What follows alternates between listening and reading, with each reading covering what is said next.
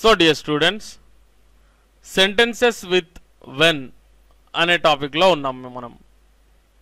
So when అనే పదంతో కూడినటువంటి వాక్యాలు. సో when అనేది మనం ఎక్కడెక్కడ ఎలా వాడతాం అనేది ఇప్పుడు మనం తెలుసుకుందాం. When are you leaving for Bombay? Okay. When are you going to Bombay అనొచ్చు. When are you leaving for Bombay అనవచ్చు. Okay. When I shall return is uncertain. అంటే ఇక్కడ అర్థమైందండి మీకు? When I shall return is uncertain. నేను ఎప్పుడు బయలుదేరుతానో తెలియదు అనే సందర్భంలో when I shall return is uncertain చెప్పలేను అనే సందర్భంలో. Okay. when did you buy this book అంటే మీరు ఈ పుస్తకాన్ని ఎప్పుడు కొన్నారు. Okay. when did you buy this book? when do you take your lunch మీరు మధ్యాహ్న భోజనం ఎప్పుడు చేస్తారు లేదా ఎప్పుడు తీసుకుంటారు. Okay. when did she return ఆమె తిరిగి ఎప్పుడు వస్తుంది.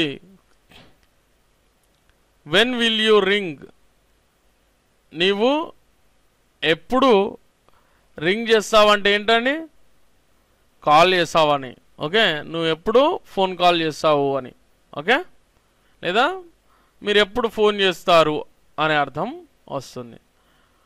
when do you buy it sorry when did you buy it అంటే ఇది మీరు ఎప్పుడు కొన్నారు. ఓకే.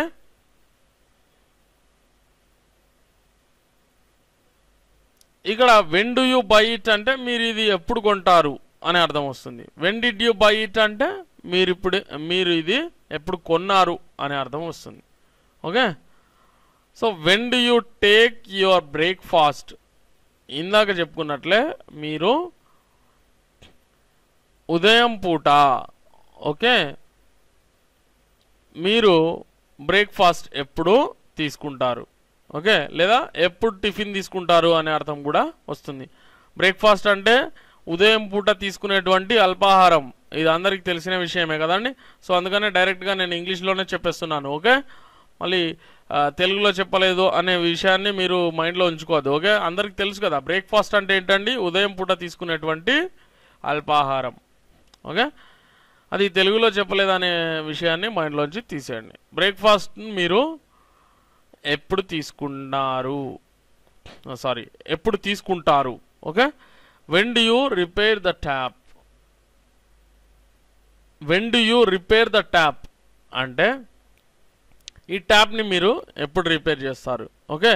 సో ఇక్కడ మనం ప్రాక్టీస్ సెషన్లో వీటిని మార్చి చేసుకోవచ్చు అనమాట. ఓకే. మీ సందర్భానికి తగినట్లుగా మార్చుకోవాలంటే మీరు ఏం చేయాలి? ఇక్కడ కొన్ని మార్పులు చేయాలి. when are you leaving for Bombay అన్నప్పుడు when are you leaving for Chennai అనొచ్చు కదా. సో ఇలా మార్చి చదవండి.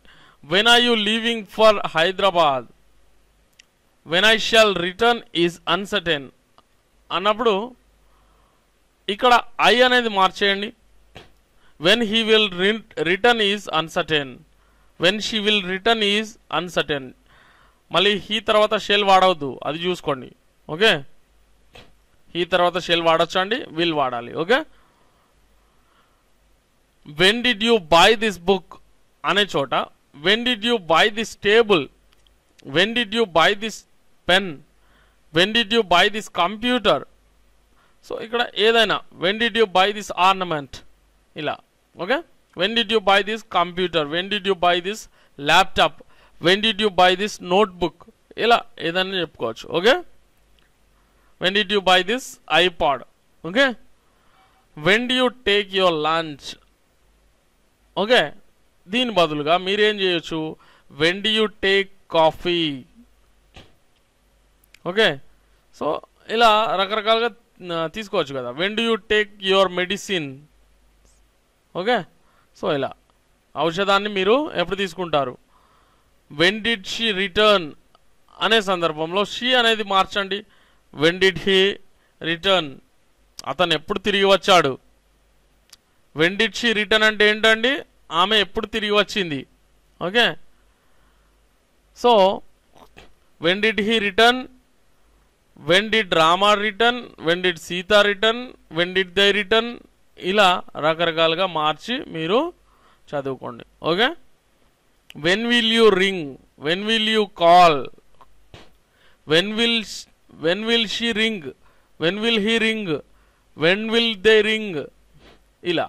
Okay, when did you by it, when did she by it, when did he buy it, when did they by it. Okay, when did we by it. Okay, when did Ravi by it. So ఇలా. When D you take your breakfast, when did they take their breakfast, when do they take their breakfast. Okay, ఇక్కడ టెన్స్ను మార్చి అలాగే రకరకాల పదాలను మార్చి మీరు ఇవే సెంటెన్సెస్ని అంటే వెన్తో కూడినటువంటి సెంటెన్సెస్ని మీరు చక్కగా నేర్చుకోవచ్చు, చదువుకోవచ్చు. అలాగే మీరు ఫ్లూయెంట్గా ఇంగ్లీష్లో మాట్లాడవచ్చు. When do you repair the tap అంటే ఇదే సందర్భంలో when do you repair the tape recorder. Okay, when do you repair the player, లేదా when do you repair the CD player, లేదా when do you repair the music player, ఇలా రకరకాలుగా మీరు తీసుకోవచ్చు. When do you repair the scooter అనవచ్చు. Okay, so ఇలా మార్చి రకరకాల పదాలతో మీరు వెన్తో వచ్చేటువంటి సెంటెన్సెస్ని రాసుకోవచ్చు, చదువుకోవచ్చు, అలాగే ఎన్నో రకాలుగా నేర్చుకోవచ్చు. ఓకే, సో ఇలా చేయడం వల్ల ఎందుకు ఈ పదాలను మార్చమంటున్నానంటే మీకు ఇంకా you will get a lot of practice. Okay, మీకు ఇంకా ప్రాక్టీస్ అనేది పెరిగి మీరు ఇంగ్లీష్లో ఫ్లూయెంట్గా మాట్లాడగలుగుతారు. ఓకే, ట్రై చేయండి. All the best. సో చూసారుగా స్టూడెంట్స్, ఇప్పటి వరకు మీరు చూసింది కేవలం శాంపుల్ వీడియో మాత్రమే. ఇలాంటి ఎంతో వివరణాత్మకమైనటువంటి స్పోకెన్ ఇంగ్లీష్ వీడియోలను ఫుల్ కోర్సును మీ సొంతం చేసుకోవడానికి వెంటనే మాకు ఆర్డర్ చేయండి. 6 DVDs pack plus free ebooks కేవలం 1000 రూపాయలకే 6 DVDల ప్యాక్ను వాటితో పాటు ఉచిత ఈబుక్స్ ను మీకు అందిస్తున్నారు కేవీ స్పోకెన్ ఇంగ్లీష్. మిమ్మల్ని ధారాళంగా ఇంగ్లీష్ లో మాట్లాడించగల ఏకైక కోర్స్ కేవీ స్పోకెన్ ఇంగ్లీష్. మీరు ఇంగ్లీష్ లో ఫ్లూయెంట్ గా మాట్లాడాలంటే మీకు ఎంతో వివరణతో కూడినటువంటి వీడియోలు అలాగే ఈబుక్స్ అనేవి అవసరం. అలాంటి పూర్తి వీడియో కోర్సుని మీకు త్వరగా ఇంగ్లీష్ నేర్పించగలిగేటువంటి కోర్సుని కేవలం 1000 రూపాయలకే అందిస్తున్నారు కేవీ స్పోకెన్ ఇంగ్లీష్ వారు.